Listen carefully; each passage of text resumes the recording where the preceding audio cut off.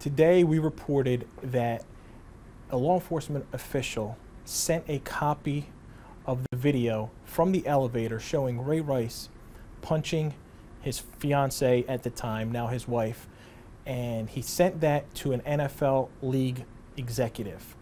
We have also learned that there is confirmation from an unidentified woman at the league office calling my source and leaving a voicemail, which I heard, a 12-second voicemail saying that she received it and agreeing that it's terrible. At this point, the NFL is adamant that no one in their league office, to Roger Goodell's knowledge, saw that video. We know that one person, at the very least, had access to and saw that video. What happens next is going to be an investigation internally by the NFL, and it'll be up to them to determine their course of action.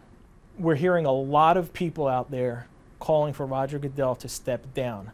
But again, at this point, all we know is that someone at the league office had access to and saw that video. We do not know that Roger Goodell eyeballed that video himself.